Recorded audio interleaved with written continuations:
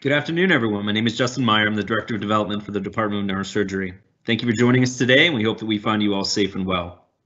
If this is your first time joining us for Fridays with Friedlander, we've covered many remarkable topics by incredible expert UPMC and University of Pittsburgh neurosurgeons and researchers. If you've missed any of our past presentations and would like to view them, please visit the dedicated Fridays with Friedlander page on our department website at www.neurosurgery.pitt.edu. I'll also be posting my email address in the chat box. Please feel free to send any questions or comments you may have as well. All of our attendees' mics are muted, but you can type a question in the Q&A chat box and we'll try to get to as many as we can in our allotted time. This week, we're so delighted to highlight one of our extraordinary expert neurosurgeons, Dr. Vincent Miele. But first, I would like to welcome our Chair of Neurosurgery, Dr. Robert Friedlander, to give an update on the happenings from the last week. Dr. Friedlander, thank you, and please take it away. Thank you, Justin. Again, a pleasure to be with all of you here today. And what I'd like to do, as I usually do, is provide an update on the COVID situation within our hospital and our service. And then I'll introduce Dr. Miele. Situation has been fairly stable. The number of COVID positive patients within our hospital still remains fairly low. Capacity is abundant, but what's most important, the reason I bring up these comments every week is I really want to make sure that everybody that needs help, everybody that needs to be evaluated and treated does not delay their treatment, because worst conditions and situations can occur if care is delayed. Our hospitals are very well maintained. Everybody's screened at the door with a questionnaire regarding COVID contacts. Their temperature is taken. If they don't have a mask, they're provided a free mask. We're limiting the number of visitors, and a number of other things are being done to try to prevent any problems and minimize issues with COVID. So again, just want to underscore the importance of not delaying care if needed. Beyond that, really it's a pleasure to introduce my colleague, Dr. Vincent Miele. As of comments before, our Department of Neurosurgery is really the largest academic department of neurosurgery in the country, and what it allows us to do is to become very, very subspecialized. Our neurosurgeons are, see many patients, and many patients with the same issues. Our hospitals often are the point of a last resort of patients that can't be helped anywhere else in the region, as well as nationally and internationally. And what that results is in our neurosurgeons being very, very good, having a high level of expertise and being able to treat these kinds of complex patients. And Dr. Miele is obviously no exception to that rule. Dr. Miele really is one of our busiest spine surgeons. Many patients come and see him, and as I said, very, very busy, excellent spine surgeon. In addition to his usual clinical practice, he's also been very, very involved in sports medicine. He's one of the neurosurgeons that spends time with the Steelers. He also started a sports neurosurgery fellowship for our residents, which is very, very popular, and obviously a really great experience and learning experience for the residents, and a lot of fun for them, obviously, to be on the field in our different city-wide professional sports. So Dr. Miele is going to talk to us about sports medicine, in particular neurosurgery, and again, delighted to introduce him. Dr. Miele, please take it away. Thank you very much, Dr. Friedlander. A little bit about myself. I grew up around Latrobe, Pennsylvania during the 70s and 80s. The Steelers always had training camp there at St. Vincent's College, and that was sort of how I got indoctrinated, so to say, into sports. When I was a resident, my chair was Julian Bell's. He was a big sports guy and was in the movie Concussion. He had a lot to do with the first cases of CTE. We did a lot with pro and college athletes and covered the Mountaineers. During my fellowship at Cleveland Clinic, I was lucky enough to have Gordon Bell as one of my advisors, another big sports guy in orthopedics. He came from Notre Dame to the clinic. After training, I was at West Virginia University and covered the college sports there. I came to Pittsburgh because it gave me the opportunity to work with the godfather of sports and neurosurgery, Joe Maroon. He's the most well-known neurosurgeon involved in sports in the world. Working with him allowed me to get better at the subspecialty and work with teams like the Steelers. Today, I was going to go over how we as neurosurgeons are involved in sports and how that translates to better care for all of our patients. My goal in the discussion is to go over some of the common things that we treat in athletes, and importantly, how we translate that and what we've learned on the field to all of our patients. The field of neurosurgery has always been intimately involved in the medical management of athletes. We're all trained to treat injuries to the brain, spinal column, and spinal cord and peripheral nerves. These include both acute and catastrophic injuries like fractures, spinal cord injuries, and more chronic pathologies that result from degeneration or overuse. Advancing the science of brain and spinal cord injuries has also been driven in a large part by neurosurgical laboratories. This includes everything from trying to develop blood markers that are used to diagnose concussion to implantable electrodes used to restore function in spinal cord injury, both of which we work on in Pittsburgh. Neurosurgeons have been instrumental in the development of treatment paradigms, including return to play guidelines and the acute management of severe brain injuries and spinal cord injuries. We also create ever-improving algorithms for the treatment of neck and back pain. The City of Pittsburgh, University of Pittsburgh, UPMC, has always been the epicenter of much of this marriage of neurosurgery and sports. From the development of modern neuropsychologic testing with Mickey Collins and Joe Maroon, to the first diagnosis of chronic traumatic encephalopathy, our institutions and our institution's physicians have led the way. Because of the Department of Neurosurgery's close connection to sports in the area's teams and athletes, the opportunity to develop a fellowship in sports neurosurgery became possible. This was also made possible by some great relationships and collaborations with other specialties, including orthopedics, primary care sports, and reconstructive peripheral nerve surgery.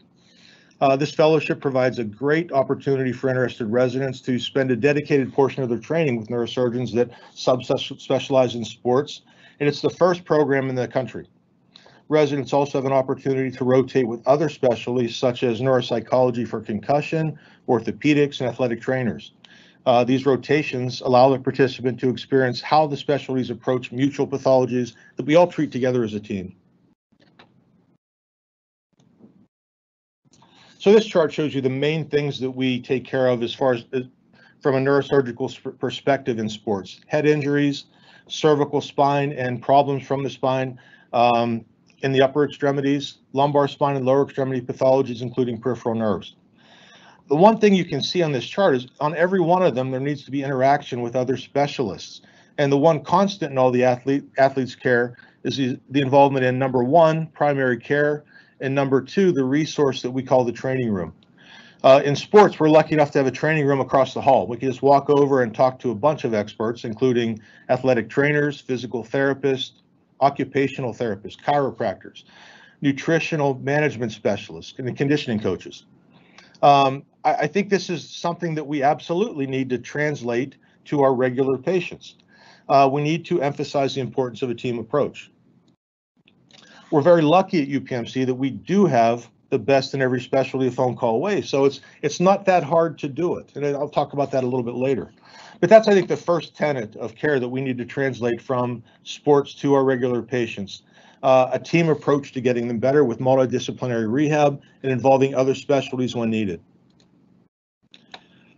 One of the most common things that we see and treat in athletes are head injuries and concussions. From 1990 up until the early 2000s, concussions, at least in sports, weren't thought of as much more than a nuisance injury. Diagnosis was simple. If you saw stars for a second, it was a ding. If they stayed around for a while longer you were wobbly, you were diagnosed with a bell ringer. If you got knocked out or had trouble getting up or speaking, you got rocked. Pretty primitive. Treatment was about as simple as you can get. They gave you smelling salts, told you to shake it off and get back in the game. We also knew about the long-term effects of repeated head injuries that we now call chronic traumatic encephalopathy. In fact, we knew about it for quite some time. It was first described by boxing, or described in boxing as dementia pugilistica back in 1928 by a pathologist named Harrison Martland. He examined the brains of boxers and could see a lot of atrophy and a lot of problems after a long career. And at that time, we looked at it as an accepted risk of participating in contact or collision sports. If you stayed in the game too long, you were at risk of becoming permanently damaged. A commonly used term was punch drunk. Things started to change in 2005 with the Miele article that coined the long-term consequences of concussion as chronic traumatic encephalopathy after performing an autopsy on Mike Webster. For those of you that are not from Pittsburgh, Iron Mike played center for the Steelers for a decade. He was a blue-collar, local and national hero. During his career, he was never diagnosed with a concussion, but it's estimated that his dosage of hits to the head was around 25,000. After retirement, he became homeless, battled psychiatric problems and substance abuse. He died at the age of 50 and was diagnosed with CTA based on autopsy findings. This is really what started the paradigm shift and the realization that concussions and subconcussive forces to the brain shouldn't be considered benign injuries. Over the last 10 years, the media has saturated us all with articles and stories about the problem, and the attention is warranted. There are almost 2 to 4 million concussions a year in the United States related to sports and recreation, and they can occur in up to 10% of athletes. When we look at all sports, the at-risk population is about 35 million, and a lot of these are our kids. How does this affect the regular person that doesn't participate in organized sports? Falls, motor vehicle crashes are the #1 and #2 causes of people coming to the hospital with head injuries. So you definitely don't have to be an athlete to suffer a head injury or concussion.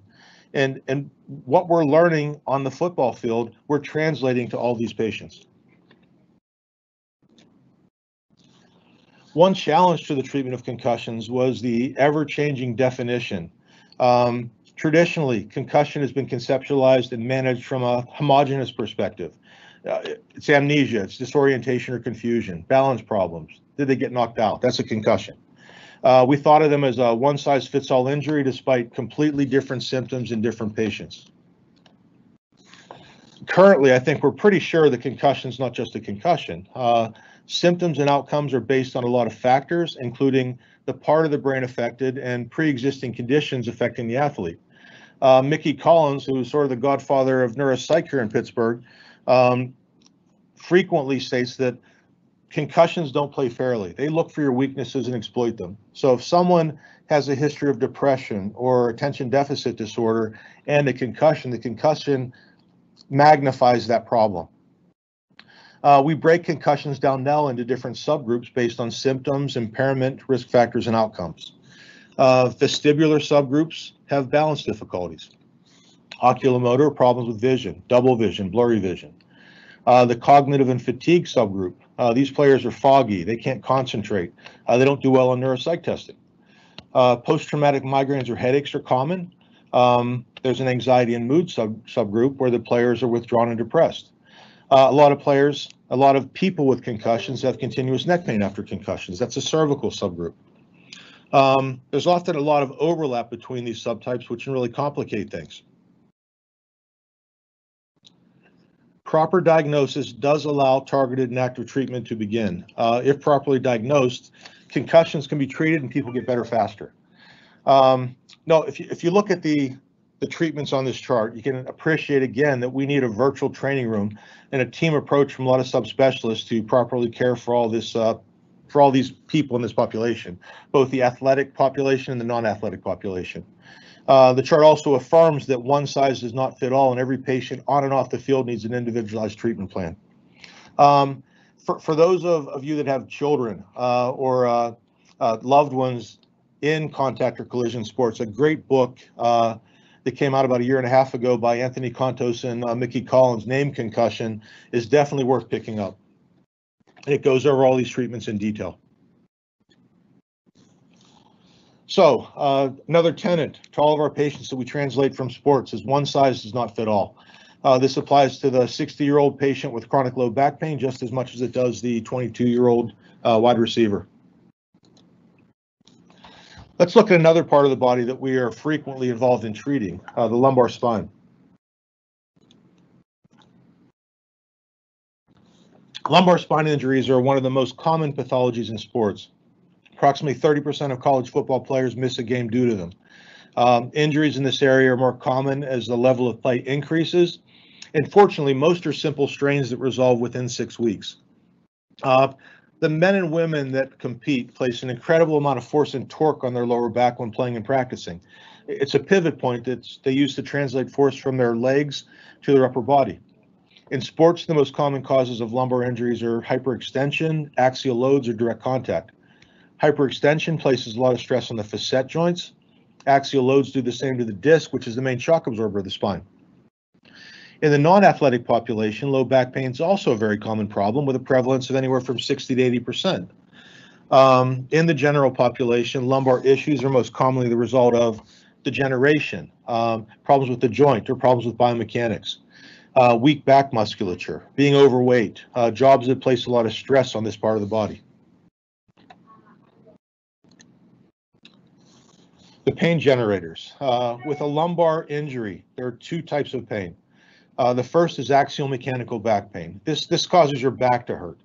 Same thing for your neck. Axial mechanical neck pain, it causes your neck to hurt.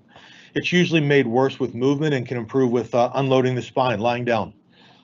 For axial back pain, there are several pain generators. The musculature that surrounds the spine, the disc complex. The nucleus is the rubbery part in the disc that provides the shock absorption. The annulus is the ligament that holds it in place.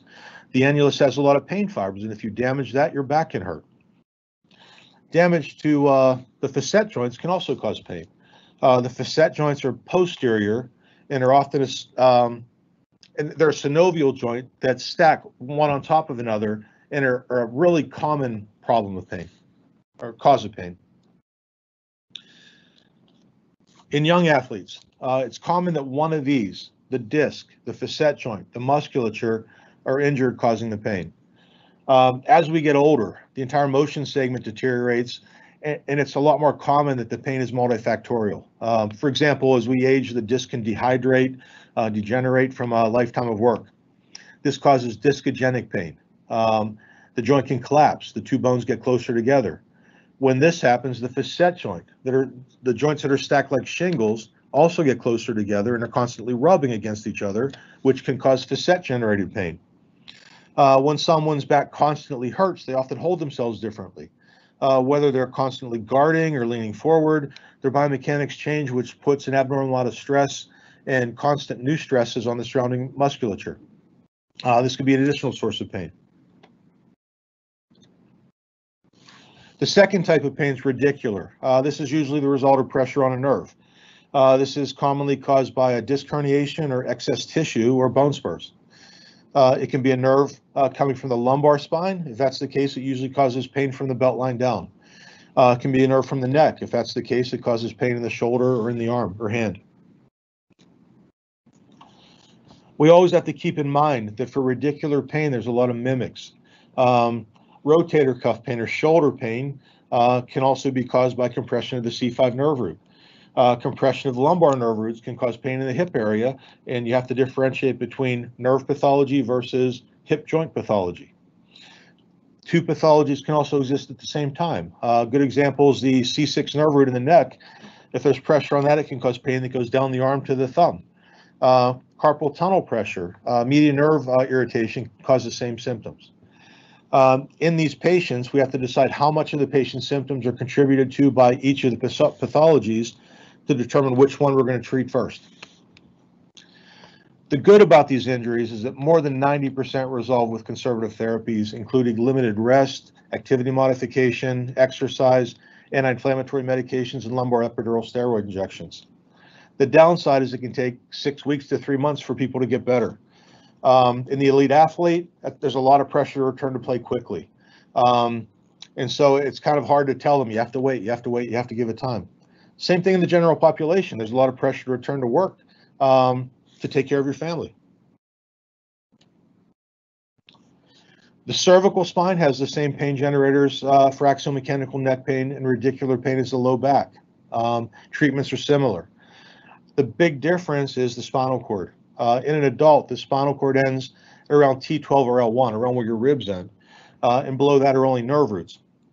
Nerve roots can cause a lot of pain. They can cause focal muscle weakness, but they're not going to paralyze you. So for the low back or lumbar spine, we're mainly treating pain. In the neck and thoracic spine, we also have to consider whether there's spinal cord compression that could lead to a permanent paralysis. 75% of catastrophic injuries in sports involve the cervical spine. Fortunately, they're exceedingly rare. Most doctors will never see one, thank God, and it's easy to become complacent as far as what are the actions needed if such an injury occurs, and you can't be complacent because if it does occur, it's an emergency. So at least yearly on teams, there's a review of procedures with the entire medical staff, including proper stabilization of the spine, what equipment do you take off on and off the field, and who's in charge of medical transport. Because these injuries are rare, I'm not going to spend a lot of time on them. I want to really get back to the things that we can translate from sports to all of our patients. So how do we create a clear path of care for these complex problems? First, for the neck and back, you have to define the pain. Is it mostly neck and back pain, which would be the joint? Or is the biggest component radiating into the lower upper extremity, which would be pressure on a nerve root? If it's both, which one is worse? That's the one we're going to go after first. After that, you define the pain generators. Is it the disc? Is it the facet joint? Is it the musculature? You have to remember that there's often more than one. Finally, and most importantly, you have to clarify the goals of treatment.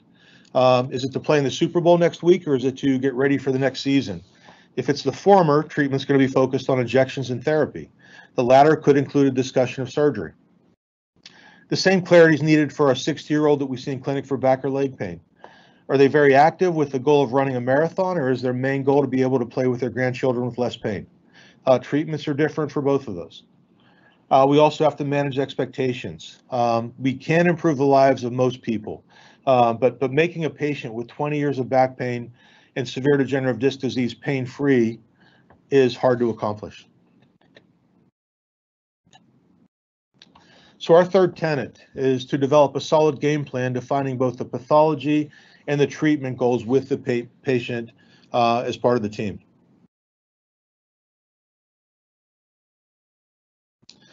A word on injections. We rely on the neurointerventionalist a lot.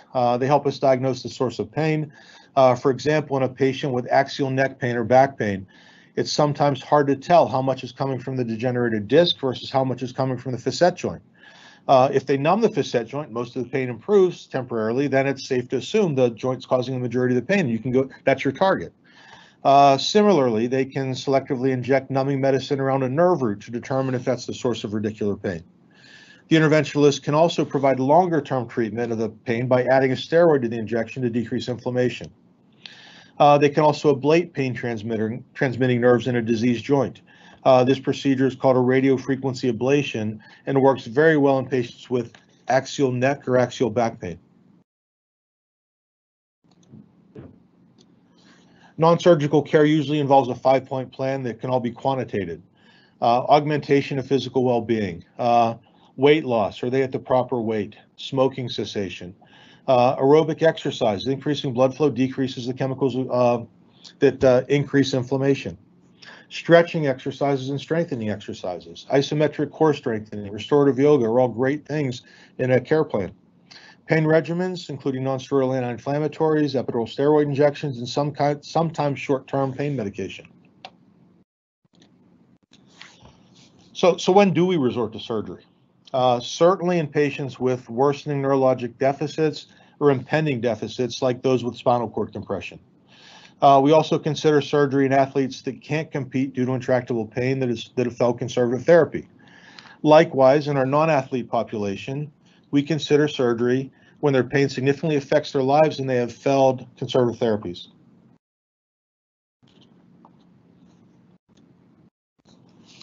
Our goals of surgery in an athlete are, number one, a quick recovery. We want them to get back into competition as soon as possible. We want to minimize the disruption of their normal biomechanics. Fusions are last resort. We preserve as much normal anatomy as possible. We minimize dissection to minimize strength loss. If you take a step back and think about this, isn't this what every single one of your patients wants? The use of the least invasive and minimally disruptive technique that we can use and still expect a good outcome. Neurosurgeons have spent most of their careers perfecting microsurgical techniques that certainly can be applied to spine surgery. Using a microscope for surgery provides a better view of the anatomy so that we can use smaller incisions with smaller retractors.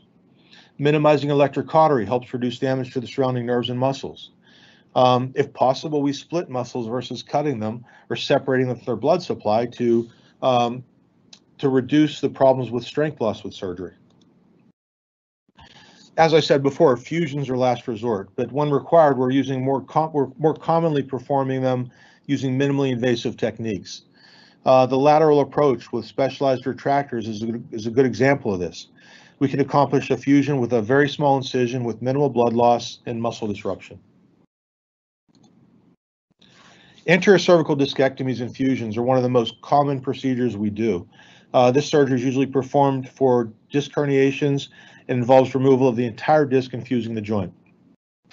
In many patients, we can decrease the disruption of normal biomechanics by implanting a disc replacement to avoid a fusion. It's sort of like getting a knee or hip replacement. When indicated, patients that undergo disc replacements have less change in their biomechanics and can get back to a normal life sooner. Cervical foraminotomies are another great way that we can treat a disc herniation without fusing the individual with a very small incision. Surgery is done posteriorly. We move the nerve with the aid of an operating microscope and are able to remove the disc herniation with minimal disruption of the patient's normal anatomy. So, minimally disruptive surgeries are another part of the care of the athlete that we translate to all of our patients. We want to use as many minimally invasive techniques as we can. We want to think about preserving biomechanics as much as we can, including techniques that preserve motion. Probably one of the biggest advantages we have when treating athletes is access to the talent in the training room. I mentioned this before. Access to certified athletic trainers, PT, OT, chiropractic care, conditioning coaches, nutrition experts. It's invaluable. It seems like it'd be very hard to duplicate in our general population. So how can we duplicate it? We're really lucky at the University of Pittsburgh that we have access to the UPMC Centers for Rehab Services. This is about as close as you can get to a personal training room because there's over 70 locations. They're everywhere. And the availability of the same specialists that we use in the sports community is available there. So we do have a virtual training room that seems to work very well and is the next best thing to having a training room in every one of our offices. I think the last piece of the puzzle is wellness. Why do athletes get better faster? They're often younger than the non-athlete patient. There's not a lot we can do about that. Motivation is a factor in how well you heal and how quickly you get back to your life. But that can be found in the husband or wife that needs to get back to work for their family just as much as it can be found in an athlete desperate to return to play. So I think that's a wash. Nutrition and conditioning are almost universally better in the athletic population than the general public, and they definitely affect outcomes. So these are two things that we can really key on to try to improve in our general population to get them to heal as quickly and do as well as our athletic population. So why is nutritional status so important in a surgical patient? Quite simply, you need calories to heal. When we perform surgeries, we do damage tissue. It needs to regenerate, which creates a hypermetabolic state. The protein and energy needs of the patient go up. Nutrients from fat and skeletal muscle are redistributed to more metabolically active tissue like the liver and visceral organs. This redistribution can easily result in protein-calorie malnutrition within days, and obviously the rate of development depends on the preoperative nutritional status of the patient. Poor nutrition is an independent determinant of increased morbidity and mortality after adjusting for non-nutritional factors. Patients with poor nutritional status also have higher lengths of stay in the hospital, higher readmission rates. They're also more likely to be discharged to a facility versus going home. As the patient gets older, the nutrition almost always gets worse. The average elderly man consumes only 70% of the recommended daily allowance of kilocalories. The elderly woman's even lower at 63%. So chronic undernutrition occurs commonly in our older patient population. The problem is not just with calories in general, it's nutrient intake, calcium, vitamin B12, vitamin D, and folate. You need all those to heal, and all these are commonly below the recommended daily allowance in our older population.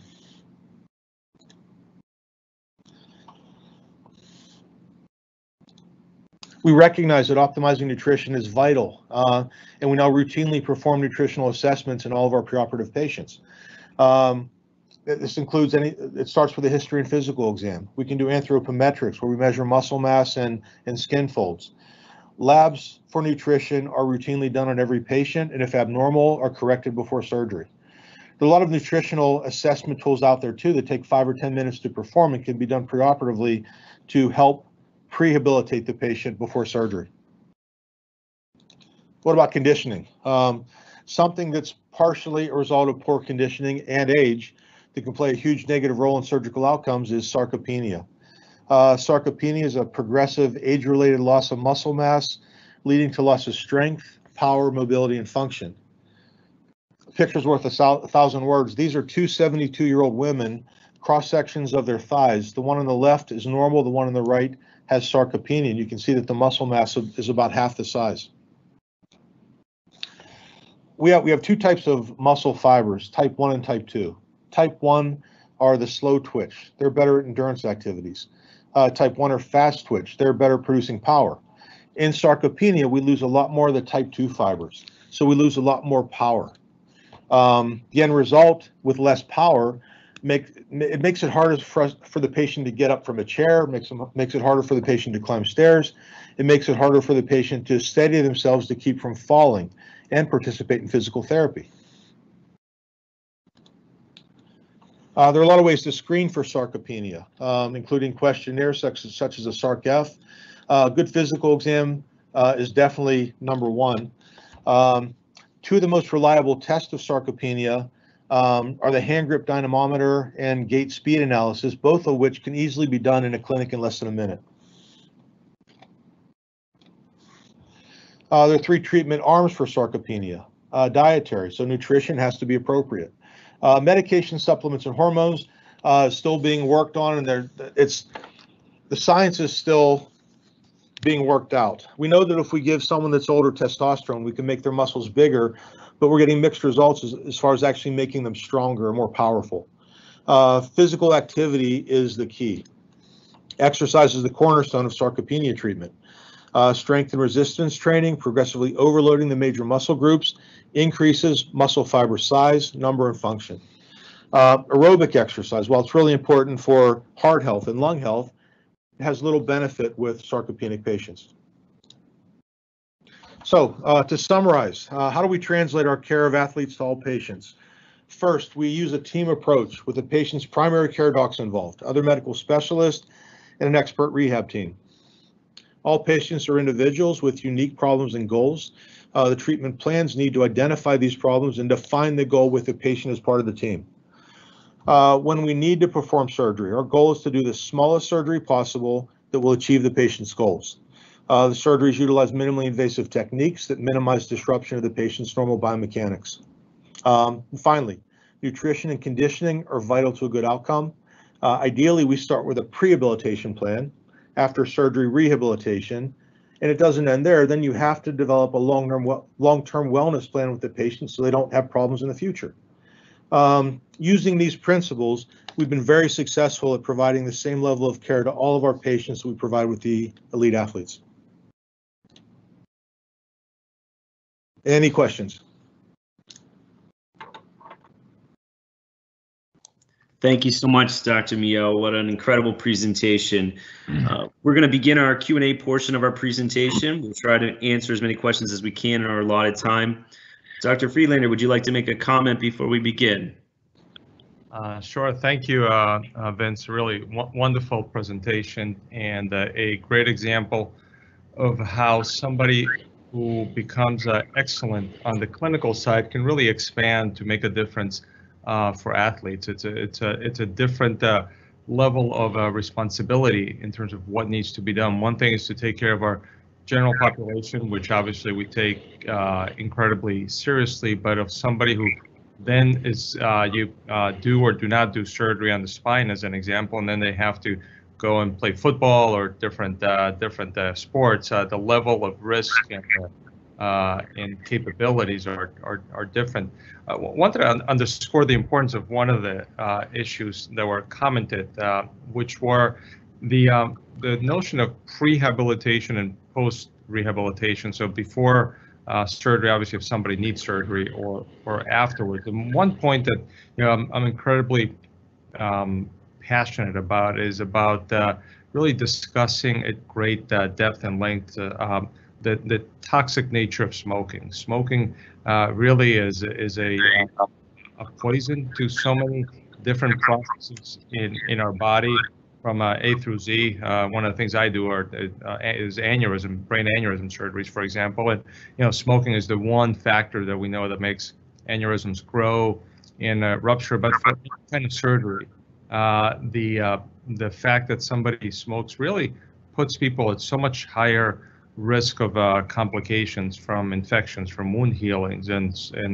pneumonia, and so on and so forth. So everybody knows that smoking is bad, but in particular for anybody undergoing surgery, it really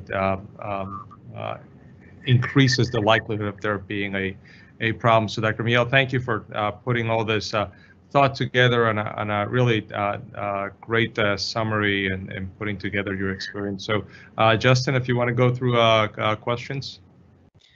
Thank you, Dr. Friedlander. Dr. Miele, I'm going to start off with a comment for you. Dr. Miele, you were my surgeon a few years back. You took excellent care of me and made me feel at ease during a really scary time. Thank you for your presentation. So just a nice comment to start us off there. That's nice. Thanks. What advice do you have for a medical student who is considering neurosurgery? Wow. I mean, it's a great field. I mean, if you're considering it, I'd say number one is spend time with neurosurgeons. It's a very competitive field, so you have to do well in school. The more time, do you really want to do it? Spend time with different neurosurgeons, and not just, if you can, a day's good, but if you can spend a week, or if you can do a little rotations, a couple weeks, you're going to learn a lot more. You're going to see the good and the bad. It's not just going to be like an interview where you see all the good stuff. Publications are really helpful. So make sure when you're in medical school that you're writing, you're doing research. And sort of when you do rotate, research the guy that you're going to rotate with, or the woman you're going to rotate with. They like to know that you're interested and care about what they do. If neurosurgery interests you, I think it is one of the best professions you could ever do. It's hard. There's a lot of work with it, but it's very, very fulfilling. You really have the ability to change people's lives for the better. So good luck. Thank you. I see some helmets behind you there, Dr. Miele.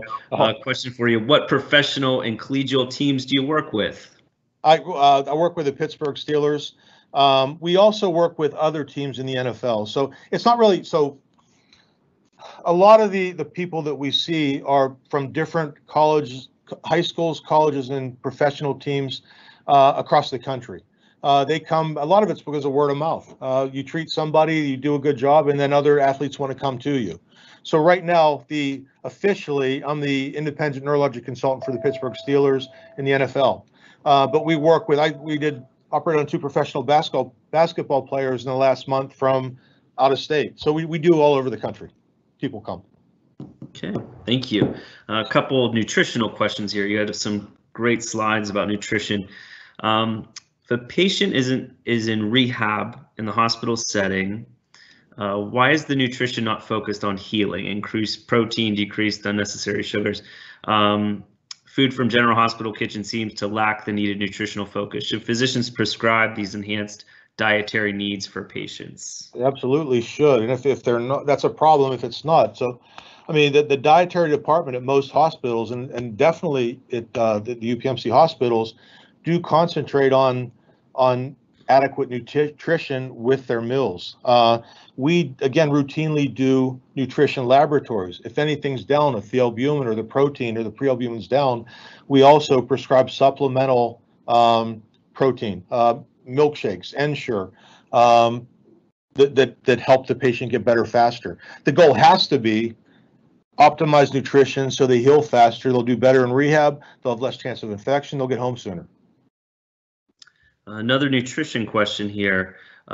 What do you feel the benefits of fish oil is for patients? I think it's beneficial. I mean, there are a couple of things. Number one is that heart health. I think it definitely decreases inflammation. I think it's good for heart health. It also has anti-inflammatory properties. So joint pain. I take fish oil and when my back starts aching, and I definitely think it plays a role. Okay, thank you. Traumatic spinal injury is something that non-athletes never expect to happen to them. What should people know, consider if they ever find themselves or a loved one in an unexpected traumatic accident? That's hard. I mean, you never expect to have a catastrophe happen to you. Car accidents, spinal cord injuries, head injuries do happen. It's a part of life. I think the good thing about our team is that we do a great job of helping these people, giving them the best chance.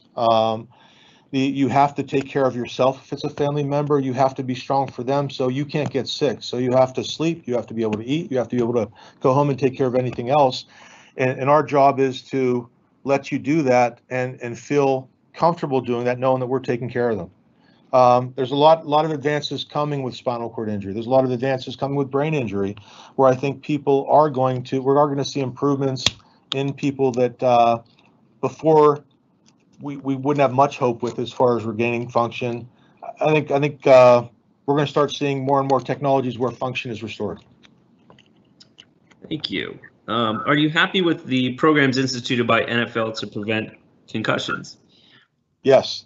The program, the protocol, I think it started in, let's see, 2009. It's been adjusted and tweaked for about a decade. In 2017, a lot of changes were made because of some people going back to play that were diagnosed with concussion for competitive reasons. I think the Seahawks got fined $100,000 for that. Currently, it seems cumbersome, but it all makes sense. We have everybody involved in detecting concussions. We have the medical team, the doctors as part of the team. We have all the athletic trainers. We have unaffiliated neurologic experts on the field. We have ATC spotters up with reviewing film and using binoculars to look for injuries on the field. And we also put it on the players. If something happens to your teammate, if they have signs of concussion, you have to report it to us. When it gets reported, it's becoming, again, it seemed cumbersome, a lot of bodies, but it's become pretty slick. The patient comes off the field. If there's any question, they go to the locker room. The UNC and the medical team do an evaluation. They review the video. If there are any signs of concussion, if there's any question about it, they're out. That's the safe thing. That's the good thing to do. If there are no signs of concussion, they can go back in. I am happy with it. I think it is. It's making the game a lot safer. It's protecting people that otherwise would just play through it. So yeah, bottom line is I'm very happy with it. Thank you. How do you think injectables will advance change in the future? And injectables, as far as, is there more to the question? Or just injectables? That's the question. Yeah, okay. That's the question. So I mean, injectables, as far as neurointervention, the big things, the two major categories with them are injecting local anesthetics or injecting steroids to decrease inflammation. Those are used for diagnosis and for treatment. Some of the other things they do, like ablations, it's not really an injection, but they use a needle to do it to help with getting rid of some of the pain fibers in an injured or pathologic joint. If we're talking about injections for like stem cells or PRP, right now PRP is really good at helping big tendons and ligaments. It creates inflammation in the ligament or tendon and helps it. So knee, it really helps. In the spine, there's promise, but not a lot of good evidence yet that it's going to help. But some people are injecting PRP into the facet joints. Likewise, stem cells into the disc space. It has potential, but the science hasn't been proven yet. So for now, I'm holding off on that, but I do think there's a lot of promise there. Okay, maybe sort of along those same lines. How do neurosurgeons apply personalized medicine and genomics to spinal surgeries? Personalized, again, every patient's an individual. Everybody acts differently as far as how they do with medicines, how they do with anesthesia, how well do they fuse. So a lot of that is just getting to know the patient, getting to know their family history, understanding what their problems are and what their goals are. Once you do that, then you can better define individual care for that patient. Someone that has a long family history of osteoporosis, or someone that is not going to be very active, you're going to treat differently than someone that's going to be very active and has a family history of living to 110 years old. So just case by case patient, you look at each patient, you look at the family history, you look at the patient's history. Thank you. What advice do you give to youth sports programs to help avoid head and spine injuries? I mean, good education. Good education starts with the coaches and the training staff, and it works its way down. A good coach teaches kids how to tackle. It teaches kids not to use their head, not to spear tackle. And again, the big thing, it's a trickle down. The NFL is getting really good at this, and they're really helping the high schools and the below high school level coaches perform the proper techniques and do a good job protecting their athletes. I think collision sports right now are safer than they've ever been because of this. So training, bottom line is training, good coaching, teaching the kids how to be safe. Excellent, thank you. What makes neurosurgery at UPMC and Pitt different from other places? Wow. I mean, it's one of the biggest residency programs in the country. The history at University of Pittsburgh is just amazing. When you look at the wall, when you go into the Department of Neurosurgery, there's a wall, and there's every resident that graduated from this program. And it's amazing where they've gone and what they've done. And when you go, it's almost, again, go to the Pittsburgh Steelers. When you go to any state in the country or any city, there's always a Pittsburgh Steelers brother. There's always someone that's moved from Pittsburgh somewhere else and still a fan. With our neurosurgery department, it has so many people that are legends in the field that have gone other places. So you can go to any city or any state, and you're going to find the top of the field coming from University of Pittsburgh. So it's very, I'm very fortunate to be a part of that. Thank you. We have one more question, and then we'll wrap it up here for the day. Dr. Miele, what do you love most about the work that you do? I like helping people. I mean, the ability to change someone's life for the better. The job's stressful. The hours are long. But I mean, just if you can change one person's life for the better, God, it's worth it. So yeah, I like helping people. Excellent. Thank you so much, Dr. Miele. We really appreciate you taking time out today. What an incredible presentation. Dr. Friedlander, would you like to wrap us up for the day? Sure. Thank you very much, Dr. Miele, for really inspiring presentation on everything that you've done. One of the things that people talk about and ask is, is it worth for a child as well as a young adult and an adult to expose themselves to kind of injuries which have many negative potential implications? And I have two thoughts. One is always the balance of the pluses and the minuses. They're being part of a sports team provides a lot of physical health, mental health, and so many other positive things. So that's a very important component. And the other one is, as Vince mentioned, the precautions that are being taken from the equipment, from the knowledge of concussions and concussion prevention programs. And if, God forbid, anybody has a concussion or a spinal cord injury, clearly the therapies are better and better. So it's always a balance, but we're definitely in a place that's as best as it's ever been between equipment and knowledge and all of that. So that's really been nice to see Dr. Miele put it all together and really provide all his expertise to what we do. So again, thank you for your presentation. It was terrific. Thank you for everybody that's attended today. and we all look forward to seeing you in the near future. Stay safe and be well, and eat all your broccoli. Take care.